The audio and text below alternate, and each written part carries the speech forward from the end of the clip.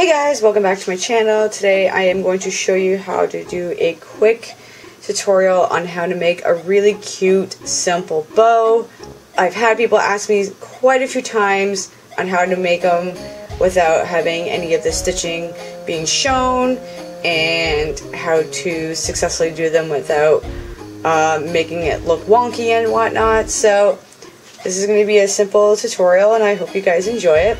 First step you need to do is get a sheet of paper, preferably make it more length than width, because if you put more width and a little bit of length, because if you do, it's just not going to look great. I did 14 inches in length and 5.5 inches in width. After that, just put this on a sheet of fabric. Doesn't matter what kind of fabric, preferably either solids or simple repeated pattern.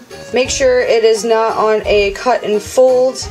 You want to put it on single layered, but if you want to put double layered to cut more than one bow, that is up to you. Alright, once you have your piece of fabric, you want to leave it on the right side, and then we are going to fold the fabric in half. Make sure it's slightly overlaying on both of the ends there, and what you want to do is pin it.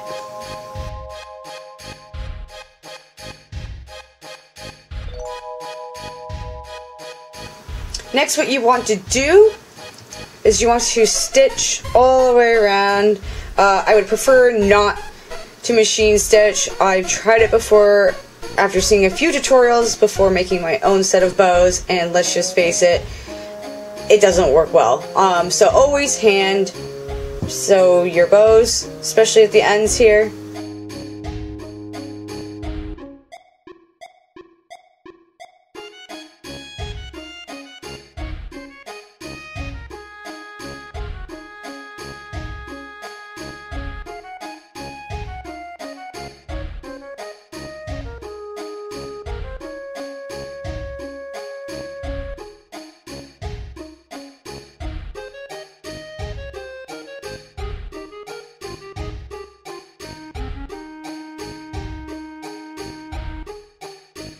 Okay, so once you have sewn the sides here, now we turn this inside out.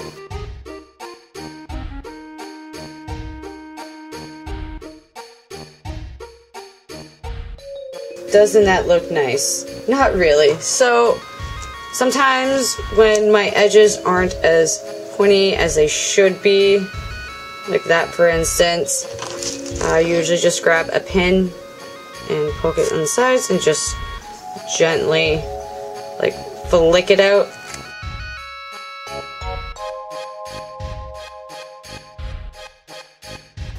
And now we're going to be shaping our piece into a bow.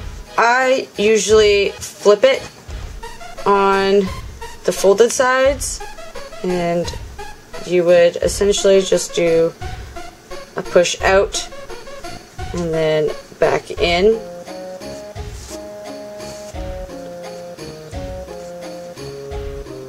Do that, and then make this even, and there you are. There's other ways of doing this. You can either hot glue it or you can sew it. Sometimes people like to sew it before hot gluing it. I preferably like hot gluing it. So I did a little oopsie. I don't like how this is really high up, so just if you could just make the fronts more even.